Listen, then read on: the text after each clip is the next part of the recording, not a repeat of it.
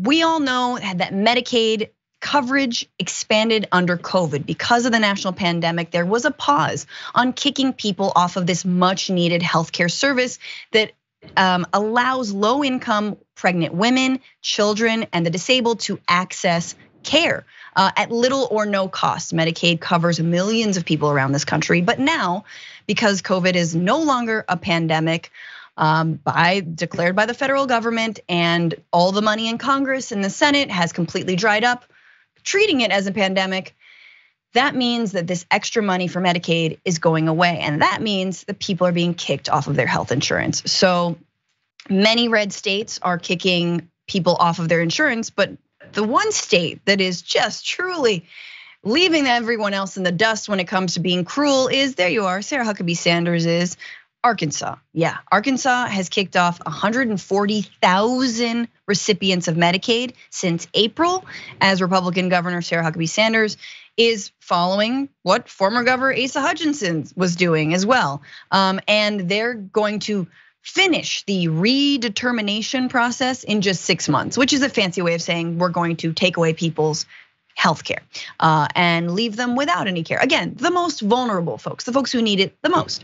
While all states, and this is from Politico, are removing people from their Medicaid rolls, several Republican states appear to be moving at breakneck speed. No state is moving as quickly though as Arkansas, where Republican Governor Sarah Huckabee Sanders has embraced her predecessor's plan to complete the work in about half the time other states are taking, an aim many fear will lead to eligible people mistakenly losing coverage. 7 in 10 Arkansans who have lost their coverage have been dropped for procedural or administrative reasons, according to state figures. That means the government hasn't determined someone makes too much money to qualify for Medicaid. Rather, the person failed to respond to a letter or provide extra information to renew their coverage. In some cases, people are losing coverage because of system glitches. So one of those people, Susan Kalpiner, who is actually works in this field, outreach and patient services coordinator for Mid-Delta Health Systems, federally qualified health center in Clarendon, said 50 or 60 of the clinic's patients have lost coverage in the last 2 months, excuse me. 50 or 60 have lost in the last 2 months. Some days, she said, it's been too much to handle. Now, this is, I just want to explain, and if we don't know already, it is already a hall of mirrors to qualify for something like Medicaid. There have been many stories of new moms, right, or pregnant women, people who become eligible for Medicaid, to be kicked off because they were making too much money to qualify. So they are stuck in the middle of this sort of like space-time continuum of our social programs. They make too much money to qualify, but not enough money to pay for healthcare on the so-called marketplace under the Affordable Care Act, which is, again, not at all affordable.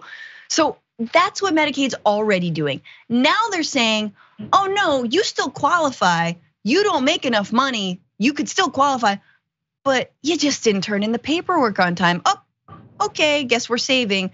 I mean, Mondale, you're a mayor. The way, the incredible crassness by which this is carried out by Governor Huckabee Sanders and other Republican governors, just, is that any way to take care of your own citizens? Well, I mean, not even your own citizens. I mean, you tell me you're the party of God principles, morals, right? And then I remember Jesus saying, what you do for the least amongst these, you do for me. I don't know how they reconcile this unless they don't really have they must have a different Jesus. And it's about corporation Jesus, right? Yeah. I mean, like the idea that Arkansas being one of the poorest states in the country and want to be the fastest at kicking people off of Medicaid is telling me that you want to kill people faster than Texas, right? Yeah. And this is absolutely disgusting. And we have to rectify the fact that in the Delta, where these people are, where Clarendon is, we see some of the poorest people, which means they're probably a transient population. So you probably send a letter to an address that's no longer their address anymore. Right. And you're kicking these people off. People appointments are literally being canceled. So it's not enough that you're taking women's access away, but now you're gonna take Medicaid away from the people that need it the most. And right now in this country, there are about 90 million people who will be, reviewed to see if they still qualify. And something like this, 7 out of 10 aren't even because you don't qualify, it's because of something procedural or administrative. That is tacky to me. That should be illegal. This is the government. This is state-sponsored murder. That's just what this is, and that's not hyperbole. Not at all. And I think there are people watching who are on Medicaid. So I just want to say, make sure to check your mail, double check. Don't let them kick you off of it for some BS like this. It's all BS, right? In terms of, kicking folks off who, make too much money, which again is still not enough to buy healthcare. They can't kick you off. So anyway, that's aside, but just, eyes open, everybody stay aware, because don't let them take your healthcare coverage away. Ideally under any circumstances, but under these ridiculous pretenses. Now, speaking of, the breakneck speed, the Biden administration knew this was coming. They knew it was gonna happen, especially when COVID was, declared non-emergency. But this is CMS headquarters, the Center for Medicare and Medicaid Services, to let you know that they're like, whoa, too fast, too much. What's going on? So the Biden administration has said, can you slow it down, red states? CMS, however, is refusing to call out any state, and this according to Politico, but they did hold a press conference Tuesday to warn states against moving too quickly, and said the agency could pause disenrollments if it felt the process was rushed or sloppy. Then do it.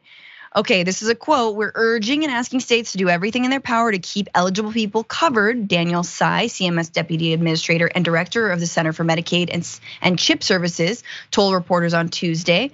The announcement followed a Monday letter to governors from HHS Secretary Xavier Becerra, saying he was deeply concerned with the number of people losing coverage.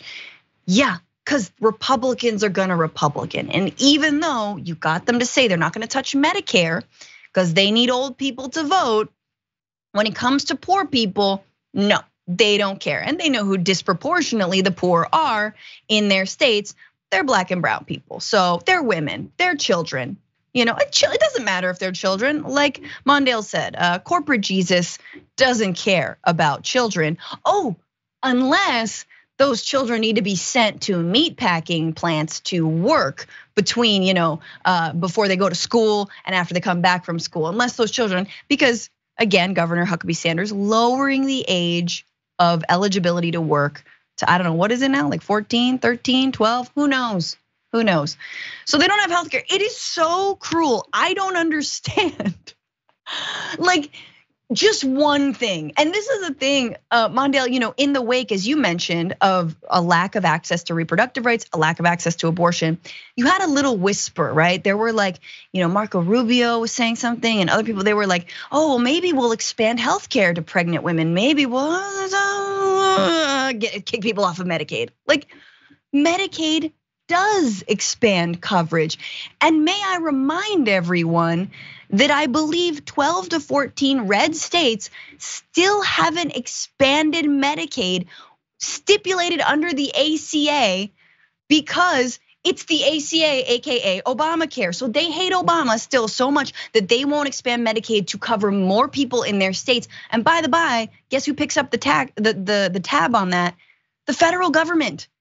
So the federal government is still offering them money that they're leaving on the table. So if you live in a red state right now, there is a huge chance that you still could qualify under the ACA's, suggested rules for Medicaid, but your governor and your senators are saying, nope, no, we still hate Obama in the year, what is it? How long has Obama been out of office? A little bit more, sorry, just in terms of those big numbers, I think Mondale was referencing, as many as 15 million people, including 5 million children, are expected to lose Medicaid in the coming months. And what will be one of the largest shifts in the nation's healthcare landscape since the passage of the ACA, people should be concerned. This is not a way to run a system. I say that across the country and for any state, Tsai said in an interview. Should we create a system that's complicated and difficult to follow? No, that should be an uncaveated answer. Hey, you know what's really simple and easy to follow? Medicare for all, universal coverage, the simplest. Mondale, how have we been told this pack of lies that somehow universal coverage is more bureaucratic than whatever the hell this is? Yeah, I mean, in Cuba, black people aren't losing their legs to diabetes. Cuba has had universal health care since 1973. Cuba, this country that Americans like to talk about how poor they are, but they got enough decency to make sure that everyone has access to health care. And in a country that is supposed to be the greatest country, where flags fly higher than any other country, in a country where eagles fly upside down because it's too great to poop on, we still see people dying because the governments refuse to give people health care. My ass.